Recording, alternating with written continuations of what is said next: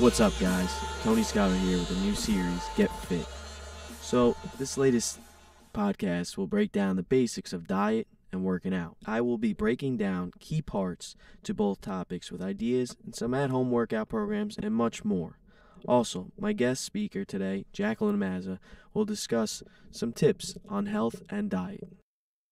So our first topic today is working out, exercising. So what is it, right? We go to the gym, we just pick up weights and just throw them on the floor. No, we go there, right, to work out. So first things first, figure out what you're going to do. Exercising is pretty basic.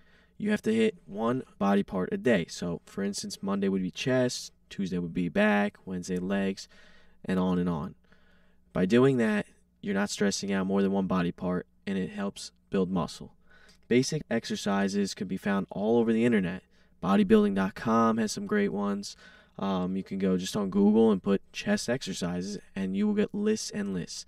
It's the easiest way to work out, the best way if you're a beginner. Topic 2 has to do with dieting. So dieting, in my opinion, is the most important part of working out and exercising. Without dieting, nothing will be changed. For instance, if you're putting up 225 pounds on the bench press, but you don't do cardio and you weigh over 300 pounds, the only thing you're going to do is gain more weight from the muscle. So dieting is the key to helping you losing weight.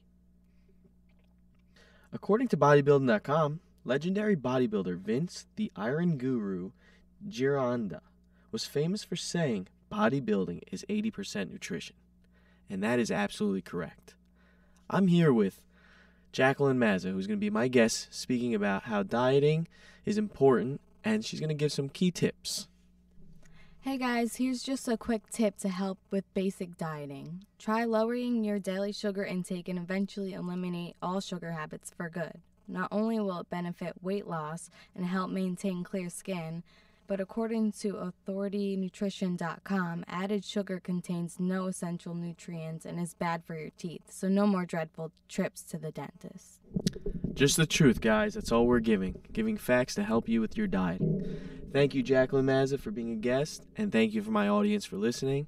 And next week, we'll be discussing how and what type of programs we can start, and I'll give you some tips on some home programs that you can do while at home if you're busy and not able to go to the gym.